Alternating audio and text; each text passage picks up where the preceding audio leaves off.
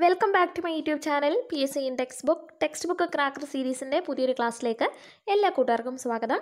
നമ്മൾ 9ാം class English medium biology രണ്ടാമത്തെ chapter നമ്മൾ എടുത്തുകൊണ്ടിരുന്നത് അല്ലേ, ഡൈജഷൻ. അത് നമ്മൾ സ്റ്റൊമക്ക് വരെ ഇങ്ങനെ പറഞ്ഞ് നിർത്തിയിരിക്കുകയാണ്. ഇനി അതിൻ്റെ കണ്ടിന്യൂഷൻ നമുക്ക് പഠിക്കാം. ഇനി സ്റ്റൊമക്കിൽ നിന്ന് അപ്പോൾ നമ്മൾ ഡൈജഷൻ സ്റ്റാർട്ട് ചെയ്തു, ഫ്രം മൗത്താണ് സ്റ്റാർട്ട് ചെയ്തത്. എന്നിട്ട് ഓരോ ഭാഗത്ത് നമ്മുടെ ശരീരഭാഗത്ത് എത്തുമ്പോൾ എന്ത് ചെയ്യും, ഓരോ മാറ്റങ്ങൾ സംഭവിക്കും. സ്റ്റൊമക്കിൽ വെച്ചിട്ട് നമ്മൾ പറഞ്ഞു അതിനകത്ത് പെപ്സിൻ ഉണ്ടായിരുന്നു, അത് പ്രോട്ടീനെ പാർഷ്യലി പെപ്റ്റോണാക്കി കൺവേർട്ട് ചെയ്തു, ഹൈഡ്രോക്ലോറിക് ആസിഡ്, അതുപോലെ തന്നെ ഗ്യാസ്ട്രിക് ലിപേസ് എൻസൈം, മ്യൂക്കസ്, ഇതിൻ്റെയൊക്കെ ഫങ്ഷൻസും കാര്യങ്ങളൊക്കെയാണ് നമ്മൾ പറഞ്ഞ് നിർത്തിയത്. ഇനി ഇതിന് ശേഷം സ്റ്റൊമക്കിൽ ഭക്ഷണം എത്തി, അതിനുശേഷം ഭക്ഷണം എങ്ങോട്ടാണ് പോകുന്നതെന്ന് അറിയാമോ? സ്മോൾ ഇൻറ്റസ്റ്റൈനിലേക്ക്. അത് വളരെ ഇമ്പോർട്ടൻ്റാണ്, കാരണം ഡൈജഷൻ കംപ്ലീറ്റ് ചെയ്യുന്നതും അതുപോലെ അബ്സോർപ്ഷൻ സ്റ്റാർട്ട് ചെയ്യുന്നതും എവിടെ വെച്ചിട്ടാണ്? സ്മോൾ ഇൻറ്റസ്റ്റൈനിൽ വെച്ചിട്ട്. അപ്പോൾ ഞാൻ നേരത്തെ ഇങ്ങനെ, അതായത് എൻ്റെ വീട്ടിൽ വന്നിട്ട് പഠിക്കുന്ന ഒരു കുട്ടിയുണ്ട്. ഇപ്പോൾ അവൻ്റെ അമ്മയ്ക്ക് ഇങ്ങനെ ജോലിയുടെ കാര്യമായിട്ട് അങ്ങനെ പ്രൊമോഷൻ വിത്ത് ട്രാൻസ്ഫർ ആയിരുന്നു. അപ്പോൾ അവനിപ്പോൾ എറണാകുളത്താണ്. അപ്പോൾ അവൻ ഇന്ന് എൻ്റെ അടുത്ത് എന്തോ ഒരു സംശയം ചോദിക്കാൻ വേണ്ടി വിളിച്ചു. അപ്പം കെമിസ്ട്രി എൻ്റെ അടുത്ത് സംശയം ചോദിച്ചത്. അപ്പോൾ ഞാനിങ്ങനെ വിശേഷമൊക്കെ ചോദിച്ചപ്പോൾ അവൻ എൻ്റെ അടുത്ത് പറഞ്ഞു, ചേച്ചി ഞാൻ 2ാമത്തെ ചാപ്റ്ററൊക്കെ പഠിച്ചു, എനിക്ക് മനസ്സിലായി. അപ്പോൾ ഞാൻ പറഞ്ഞു 2ാമത്തെ ചാപ്റ്റർ ഇമ്പോർട്ടൻ്റാണ്, നീ തമാശ വിചാരിക്കരുത് എന്നൊക്കെ പറഞ്ഞ് കോൺഫിഡൻ്റ് ആണ്. അപ്പോൾ ഞാൻ ചോദിച്ചു, എങ്കിൽ നീ ഒന്ന് പറഞ്ഞു, എന്തായാലും നീ ഡൈജഷൻ അല്ലേ പഠിച്ചേ, എങ്കിൽ എവിടെ വെച്ചാൽ ഡൈജഷൻ ഫിനിഷ് ആവുന്നത് എവിടെ വെച്ചിട്ടാണ്? പറഞ്ഞത് ലാർജ് ഇൻറ്റസ്റ്റൈൻ എന്നാണ്.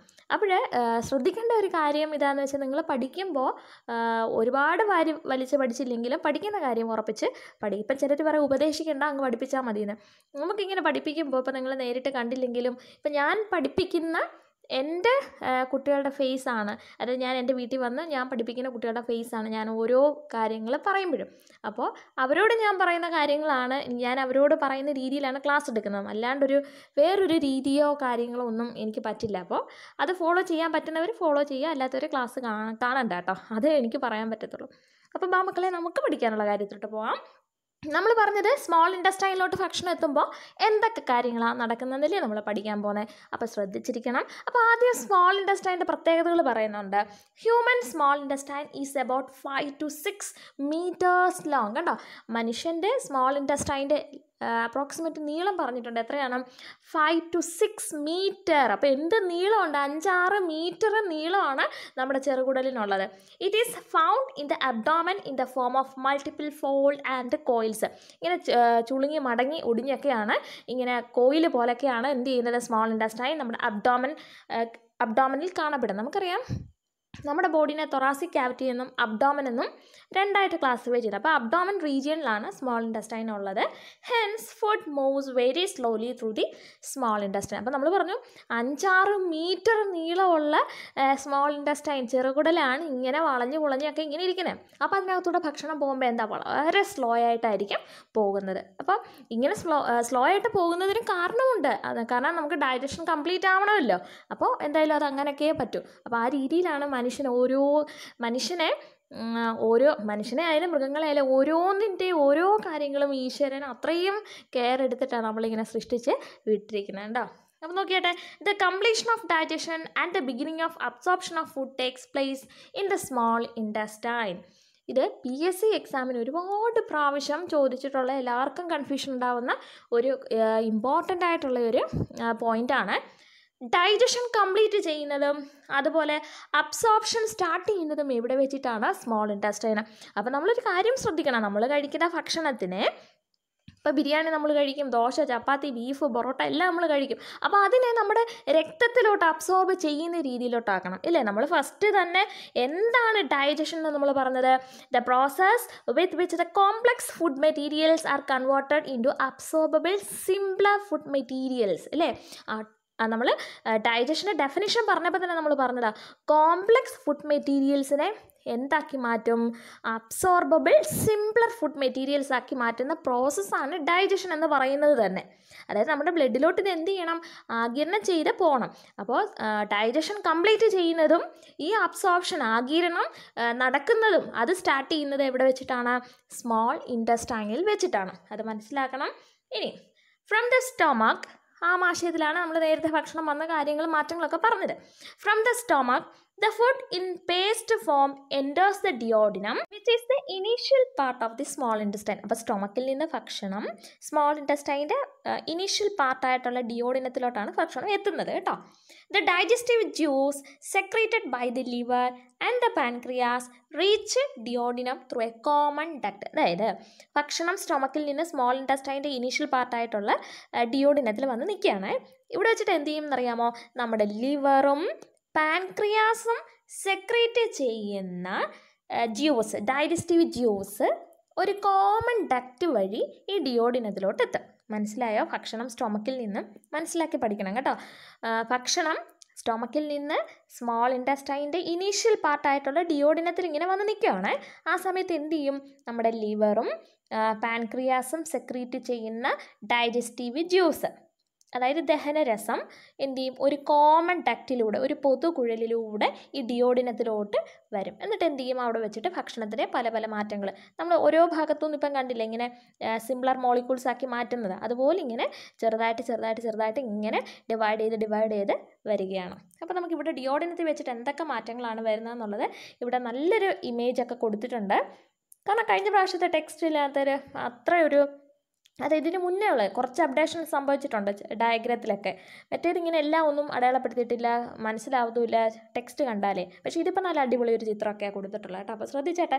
The enzymes in these juices act upon the partially digested food and enhance the process of digestion. നമ്മൾ പറഞ്ഞു പാൻക്രിയാസും ലിവറും സെക്രീറ്റ് ചെയ്യുന്ന ഡൈജസ്റ്റീവ് ജ്യൂസ് എന്ത് ചെയ്യും? ഒരു കോമൺ ഡക്റ്റ് വഴി ഡിയോഡിനത്തിലോട്ട് വരും. എന്നിട്ട് എന്ത് ചെയ്യും? അപ്പോൾ നമ്മൾ ഓരോ ഭാഗത്തും നമ്മൾ പറഞ്ഞു ഡൈജഷൻ സ്റ്റാർട്ട് ചെയ്യുന്നത് മൗത്തിൽ നിന്നാണ്. നമ്മൾ അവിടെ മുതലേ ഇങ്ങനെ പഠിച്ചു വരും അല്ലേ. അപ്പോൾ ഓരോ ഭാഗത്തും ഭക്ഷണത്തിന്, നമ്മുടെ ഫുഡിന് ഓരോ രീതിയിലുള്ള ഡീകമ്പോസിഷൻ നടക്കുക. അപ്പോൾ ഡൈജഷൻ കംപ്ലീറ്റ് ആകുന്നത് വരെ നമുക്ക് പാർഷ്യലി ഡൈജസ്റ്റഡ് ഫുഡ് എന്നേ പറയാൻ പറ്റും. അപ്പോൾ ഡിയോഡിനത്തിൽ വെച്ചിട്ട് ഈ പാർഷ്യലി ഡൈജസ്റ്റഡ് ഫുഡിനെ എന്ത് ചെയ്യും?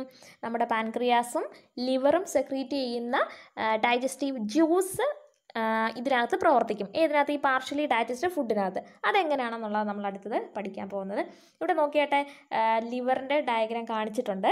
തൊട്ടിപ്പുറത്താണ് പാൻക്രിയാസും കാണിച്ചിട്ടുള്ളത് കേട്ടോ.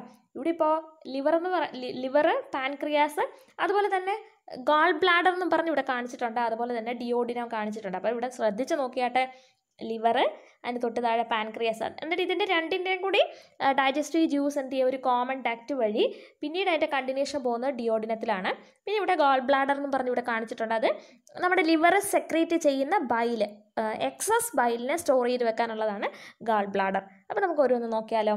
ഫസ്റ്റ് ലിവറിനെ കുറിച്ചാണ്. Enzymes are absent in the bile secreted by the liver. ശ്രദ്ധിക്കണം, ലിവർ സെക്രീറ്റ് ചെയ്യുന്നതാണ് എന്ത്? ബൈൽ, പിത്തരസം എന്ന് മലയാളത്തിൽ പറയും. ഇതിനകത്ത് യാതൊരു എൻസൈംസും അടങ്ങിയിട്ടില്ല. It helps in digestion by breaking down fat into smaller particles and making the food alkaline. അപ്പോൾ ശ്രദ്ധിക്കണം, ബൈലിനകത്ത്, ലിവർ സെക്രീറ്റ് ചെയ്യുന്ന ബൈലിനകത്ത് എൻസൈംസ് ഒന്നും കാണപ്പെടുന്നില്ല. അത് പ്രത്യേകം നോട്ട് ചെയ്യണം. പിന്നീട് ഇതിൻ്റെ റോൾ എന്താണ്? ഇത് ഫാറ്റിനെ എന്ത് ചെയ്യും? സ്മോളർ പാർട്ടിക്കിൾസ് ആയിട്ട് ഡിവൈഡ് ചെയ്യും. അതതിൻ്റെ ഒരു ഇമ്പോർട്ടൻ്റ് ഫങ്ഷനാണ്. അതുപോലെ തന്നെ ഫുഡിനെ എന്താക്കും? ആൽക്കലൈൻ നേച്ചറാക്കി മാറ്റുകയും ചെയ്യും. ആര്? ബൈല്. അപ്പോൾ അതാണ് അതിൻ്റെ ഇമ്പോർട്ടൻ്റ് ആയിട്ടുള്ള കാര്യം. It breaks down fat in to smaller particles. It also makes the food alkaline in nature. ഇത് ഡൈജഷന് വേണ്ടിയിട്ടാണ് എന്ത്? ഈ ആൽക്കലൈൻ നേച്ചറാക്കി മാറ്റുന്നത്. അതുപോലെ തന്നെ നമ്മുടെ ലിവറിൻ്റെ ഏറ്റവും ഇമ്പോർട്ടൻ്റ് പാർട്ട് എന്താണെന്ന് വെച്ച് കഴിഞ്ഞാൽ, ലാർജസ്റ്റ് ഗ്ലാൻഡ് ഏതാണെന്ന് ചോദിച്ചു കഴിഞ്ഞാൽ ഏതാണ്? ലിവറാണ്. അത് പ്രത്യേകം ഒന്ന് ഇതിൻ്റെ കൂട്ടത്തിലൊന്ന് നിങ്ങളൊന്ന് പഠിച്ചു വെച്ചേക്കാം. ഹ്യൂമൻ ബോഡിയിലെ ഏറ്റവും ലാർജസ്റ്റ് ഗ്രന്ഥി ഏതാണെന്ന് ചോദിച്ചു കഴിഞ്ഞാൽ അത് ലിവറാണ്. ഇതിനകത്ത് ഡൈജസ്റ്റീവ് എൻസൈം ഒന്നും ഇല്ലെങ്കിൽ പോലും ഡൈജഷൻ ഏറ്റവും കൂടുതൽ ഇമ്പോർട്ടൻ്റ് ആയിട്ടുള്ളൊരു റോൾ വഹിക്കുന്ന ആളാണ് ലിവർ എന്ന് പറയുന്നത് കേട്ടോ. ഇനി അടുത്തത് പാൻക്രിയാസിനെ കുറിച്ചാണ് പറഞ്ഞത്. അപ്പോൾ നമ്മൾ ലിവറിൻ്റെ കാര്യങ്ങൾ പറഞ്ഞു. ലിവർ സെക്രീറ്റ് ചെയ്യുന്നത് ബൈലാണ്. ബൈലിനകത്ത് ഡൈജസ്റ്റീവ് എൻസൈംസ് ഒന്നുമില്ല. അത് ചെയ്യുന്ന കാര്യം ഇതാണ്, ഫാറ്റിനെ എന്ത് ചെയ്യും? സ്മോളർ പാർട്ടിക്കിൾസ് ആയിട്ട് അത് ബ്രേക്ക് ഡൗൺ ചെയ്യും. അതുപോലെ തന്നെ ഫുഡിനെ ആൽക്കലൈൻ ആക്കി മാറ്റുകയും ചെയ്യും. അപ്പോൾ role of liver in digestion എന്ന് ചോദിച്ചു കഴിഞ്ഞാൽ എഴുതാൻ അറിയാമല്ലോ. ഈ കാര്യങ്ങളൊക്കെ പറഞ്ഞ പോയിന്റ്സ് തന്നെ അതുപോലെ തന്നെ എഴുതുക കേട്ടോ. അടുത്ത പാൻക്രിയാസ് ആണ്. Pancreas secretes pancreatic juice. Bile and pancreatic juice reach the duodenum through a common duct. Then gallbladder ഇവിടെ കാണിച്ചിട്ടുണ്ട്. അത് എക്സസ് ബൈലിനെ സ്റ്റോർ ചെയ്ത് വെക്കുന്ന പാർട്ടാണ് ഗാൾ ബ്ലാഡർ. അപ്പോൾ ഇതിൻ്റെ ഒരു ഡയഗ്രാം ഇത് അടയാളപ്പെടുത്താനൊക്കെ ചോദിച്ചു കഴിഞ്ഞാൽ ഒന്ന് മനസ്സിലാക്കി വെക്കാട്ടോ. Liver, pancreas, common duct, duodenum, gall bladder, ഇത്രയും ഒന്ന് ശ്രദ്ധിച്ച് കേൾക്കുക കേട്ടോ. ഇനിയും അപ്പം നമ്മൾ പറഞ്ഞു പാൻക്രിയാസ് സെക്രീറ്റ് ചെയ്യുന്നത് പാൻക്രിയാറ്റിക് ജ്യൂസ് ആണ്. ഈ പാൻക്രിയാറ്റിക് ജ്യൂസിനകത്ത് എന്തൊക്കെയുണ്ടെന്നറിയാമോ?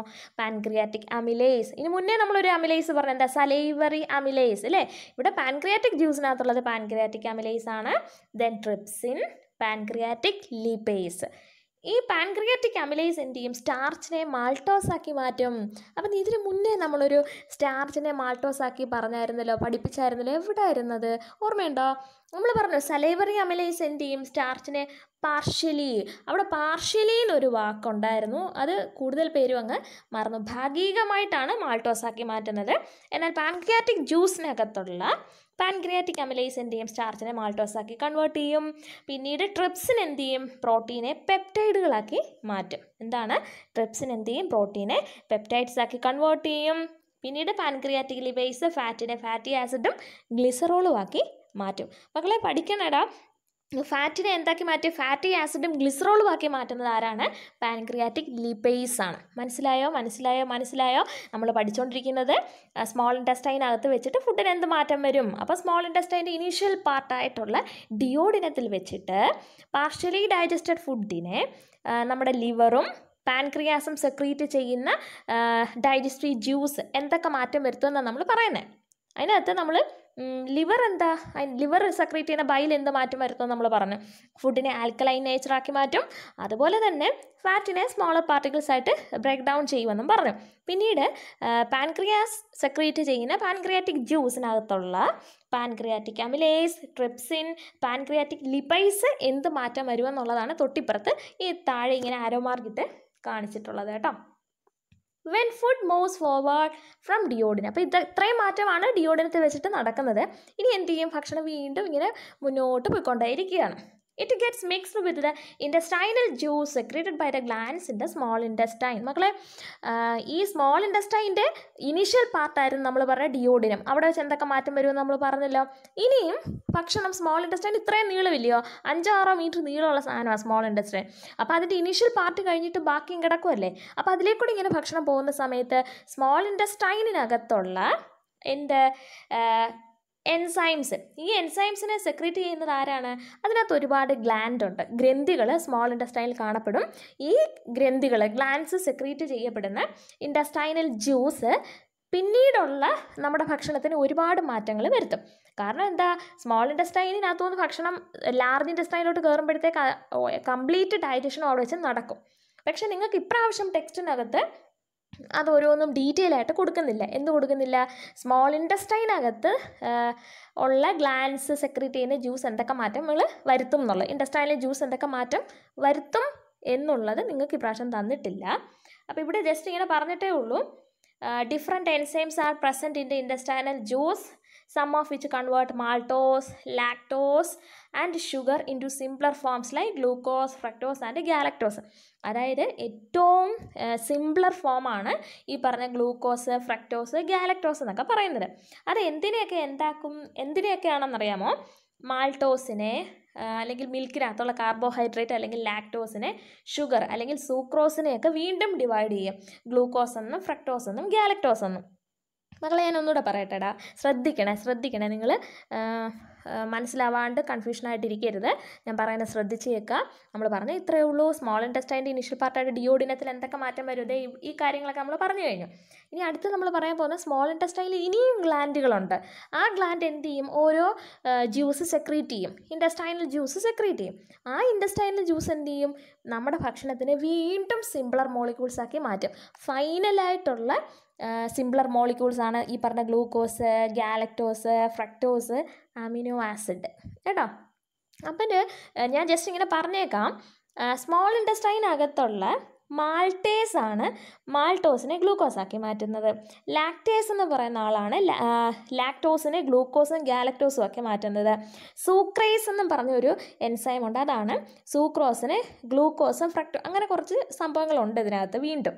അപ്പോൾ അതെന്തായാലും നിങ്ങൾക്ക് തന്നിട്ടില്ല, എന്നാൽ അത് പോട്ടെ.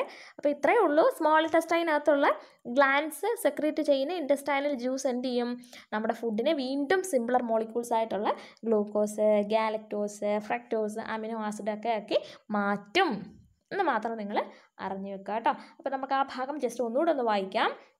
When food moves forward from duodenum, it gets mixed with the intestinal juice secreted by the glands in the small intestine. Different enzymes are present in the intestinal juice, some of which convert maltose, lactose അല്ലെങ്കിൽ carbohydrate in milk and sugar, അതായത് sucrose, into simpler forms like glucose, fructose, galactose. മക്കളെ ഇങ്ങോട്ട് നോക്കിയാൽ ഡിയോഡനത്തിൽ വെച്ചിട്ട് മാൾട്ടോസും പെപ്റ്റൈഡും fatty ആസിഡും ഗ്ലിസറോളും ഒക്കെ അല്ലേ, അതിനെ വീണ്ടും സിംപ്ലർ മോളിക്യൂൾസ് ആക്കി കൺവേർട്ട് ചെയ്യും. Another set of enzymes convert peptide into amino acid. ഡിയോഡിനത്തിൽ വെച്ചിട്ട് നമ്മുടെ പ്രോട്ടീനെ പെപ്റ്റൈഡാക്കി മാറ്റി ആര്, ട്രിപ്സിന് അത് തൊട്ട് മുകളിൽ കാണിച്ചിട്ടുള്ളത്. ഈ പെപ്റ്റൈഡിൻ്റെ വീണ്ടും അമിനോ ആസിഡാക്കി എന്ത് ചെയ്യണം, കൺവേർട്ട് ചെയ്യണം. അത് മാറ്റുന്നത് പെപ്റ്റിഡൈസ് എന്നും പറഞ്ഞിട്ടൊരു എൻസൈം ഉണ്ട് കേട്ടോ നമ്മുടെ സ്മോൾ ഇൻറ്റസ്റ്റൈനിൽ, പെപ്റ്റിഡൈസ്. അയാളാണ് ഈ പെപ്റ്റൈഡിനെ അമിനോ ആസിഡാക്കി, എന്തായാലും അവസാനം അമിനോ ആസിഡായി, അത് മാത്രം ആലോചിച്ച് വെക്കാം. എന്നിട്ട് you know that the digestion of fat is almost completed in the duodenum it self. കാരണം എന്താ, അവിടെ വെച്ച് ലിവർ ശരിക്കും അങ്ങ് ബ്രേക്ക് ഡൗൺ ചെയ്തായിരുന്നു.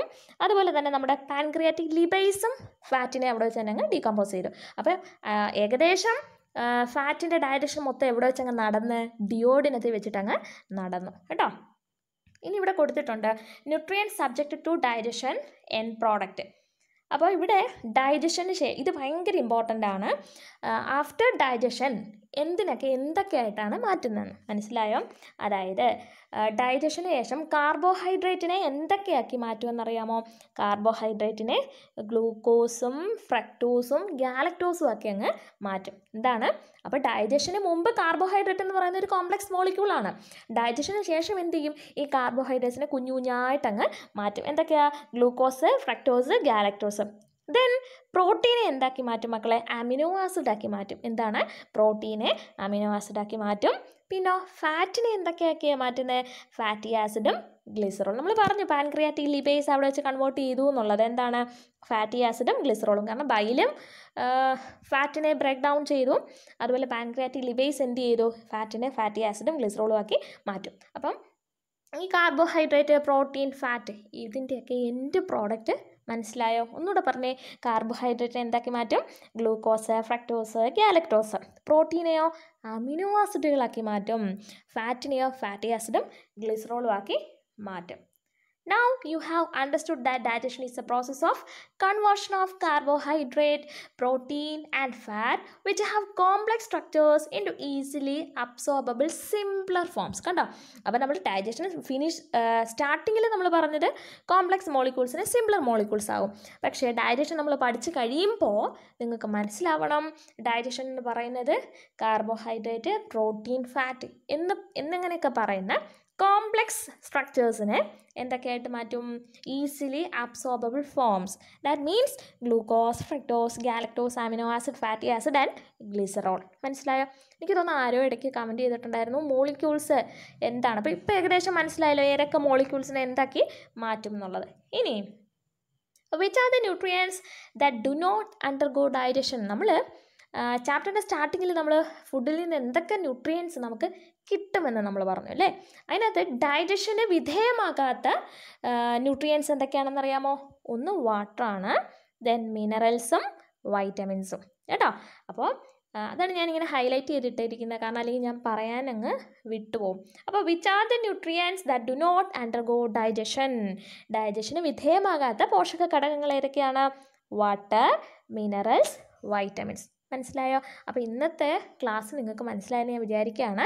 അപ്പോൾ എന്തായാലും നിങ്ങൾ നിങ്ങളുടെ ഫീഡ്ബാക്ക് അറിയിക്കുക, ടെക്സ്റ്റ് ബുക്ക് നല്ലതായിട്ട് വായിക്കുക. ഇനി നമ്മൾ അപ്പോൾ സ്മോൾ ഇൻറ്റസ്റ്റൈൻ വെച്ച് നമ്മുടെ ഡൈജഷൻ കംപ്ലീറ്റ് ആയി. ഇനി നമ്മൾ എന്ത് ചെയ്യണം? ബ്ലഡിലോട്ട് അത് അബ്സോർബ് ചെയ്യണം. പിന്നീട് ലാർജ് ഇൻറ്റസ്റ്റൈൻ കിടക്കുകയാണ്, അബ്സോർപ്ഷൻ പ്രോസസ്സും കിടക്കുക കേട്ടോ. അത് എനിക്ക് തോന്നി ഇനി ഒരു 2 അല്ലെങ്കിൽ ഒരു 3 ക്ലാസ് ചിലപ്പം വേണ്ടി വരും, അല്ലെങ്കിൽ ഒരു 2 ക്ലാസ് കൊണ്ട് മാക്സിമം എടുക്കാൻ ശ്രമിക്കാം. അപ്പോൾ നിങ്ങൾ മനസ്സിലായെന്ന് വിചാരിക്കുകയാണ്. വീഡിയോ ഇഷ്ടമായെങ്കിൽ ലൈക്ക് ചെയ്യുക. മനസ്സിലായി, നിങ്ങൾക്ക് യൂസ്ഫുൾ ആണെന്ന് തോന്നിക്കഴിഞ്ഞാൽ നിങ്ങൾ നിങ്ങളുടെ സുഹൃത്തുക്കൾക്കും കൂടി ഷെയർ ചെയ്യാൻ മറക്കരുത്. അപ്പോൾ നിങ്ങളുടെ വിലയേറിയ അഭിപ്രായങ്ങൾക്കായി കാതോർത്തുകൊണ്ട് നിർത്തട്ടെ. നന്ദി, നമസ്കാരം.